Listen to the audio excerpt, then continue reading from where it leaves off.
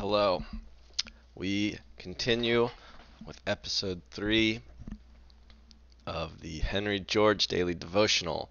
I think we will finish up the introductory and then maybe we talk about it just a little bit. Alright, here we go. It must be within the province of political economy to give such an answer. And this is referring to an explanation of why there is so much poverty alongside progress. That's my little comment. Let me know if it's confusing when I sometimes offer my own opinion, if it's clear if I'm still reading or not. I'm not sure. I will continue. For political economy is not a set of dogmas. It is the explanation of a certain set of facts. It is the science which, in the sequence of certain phenomena, seeks to trace mutual relations and to identify cause and effect, just as the physical sciences seek to do in other sets of phenomena. It lays its foundations upon firm ground. The premises from which it makes its deductions are truths which have the highest sanction, axioms which we all recognize, upon which we safely base the reasoning and actions of everyday life, and which may be reduced to the metaphysical expressions of the physical law that motion seeks the line of least resistance, viz., that men seek to gratify their desires with the least exertion. Proceeding from a basis thus assured, its processes, which consist simply in identification and separation, have the same certainty.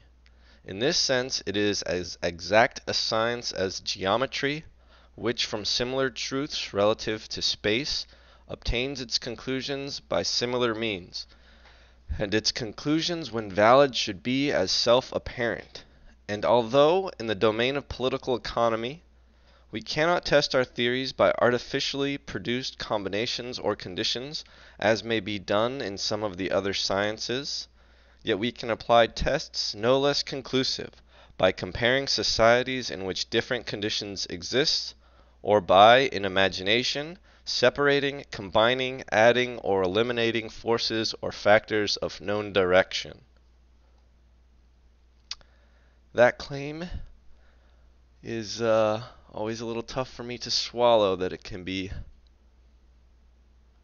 as precise as the math and physics that I have studied when I was a student. I continue. I propose in the following pages to attempt to solve by the methods of political economy the great problem I have outlined. I propose to seek the law which associates poverty with progress and increased want with advancing wealth. And I believe that in the explanation of this paradox we shall find the explanation of those recurring seasons of industrial and commercial paralysis, which, viewed independently of their relations to more general phenomena, seem so inexplicable. Properly commenced and carefully pursued, such an investigation must yield a conclusion which will stand every test, and as truth will correlate with all other truth. For in the sequence of phenomena there is no accident. Every effect has a cause, and every fact implies a preceding fact.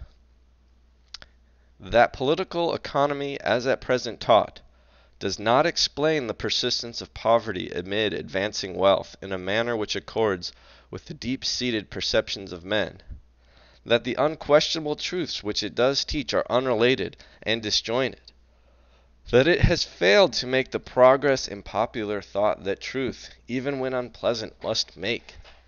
That, on the contrary, after a century of cultivation, during which it has engrossed the attention of some of the most subtle and most powerful intellects, it should be spurned by the statesmen, scouted by the masses, and relegated, in the opinion of many educated and thinking men, to the rank of a pseudo-science in which nothing is fixed or can be fixed, must, it seems to me, be due not to any inability of the science when properly pursued, but to some false step in its premises or overlooked factor in its estimates.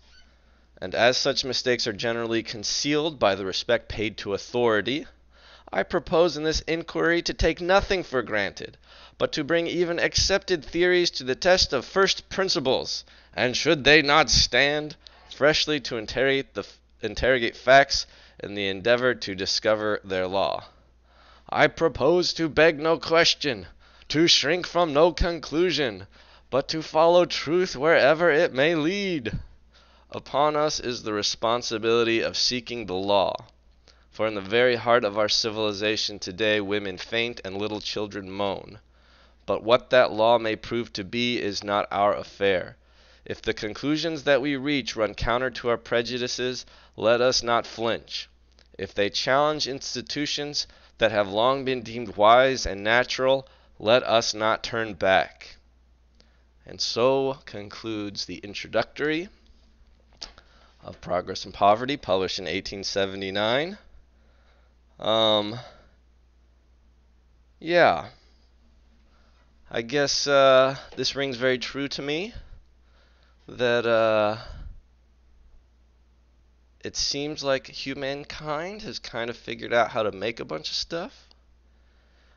Food, clothing, toys, and yet there are many who still are in poverty. I'm not so sure that the condition of the lowest rung of society today is worse than it was. Maybe it's because we have more of a social welfare state. But also maybe I overlook the condition of a lot of the immigrant population, and maybe sometimes I think maybe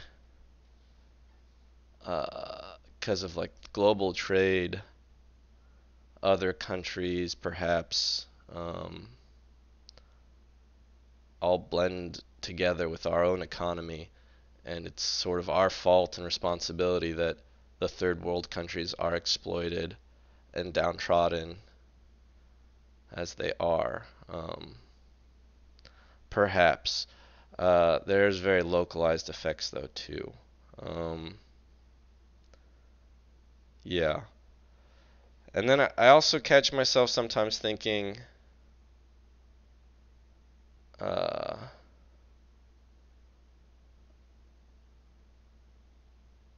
well,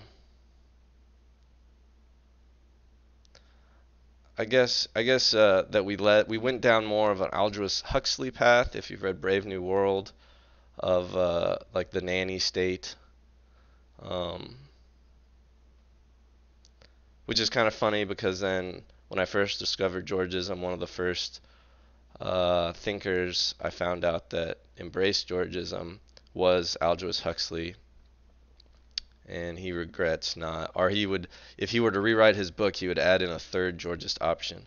Anyway, I don't know about this commentary time, but thanks for listening. I will see you next time when we start Book 1, Chapter 1. Like, subscribe, share, and believe.